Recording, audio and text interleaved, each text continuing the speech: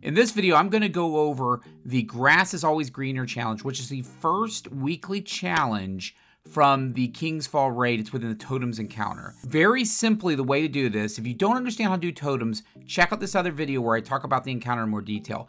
But if you're trying to do the challenge, literally what you do is, let's say you go on the right, and you start on the right, and you're the person who's going to go and steal the brand, right? To steal the brand, obviously, you go get the brand claimer from the knight, and you go over to the right, and you do that, and you sit on the totem. When you come back, you're going to go all the way over to the left and do the same thing. So what I would do is when you get your Death Singers, when you're done, basically get on the platform where the knights show up opposite the one you got at the beginning. And then get the brand claimer, run over to the other side, steal the brand, come back. Again, I actually think this livens up the encounter. It's pretty simple, but all you have to remember, don't think about giving people numbers or orders or anything like that.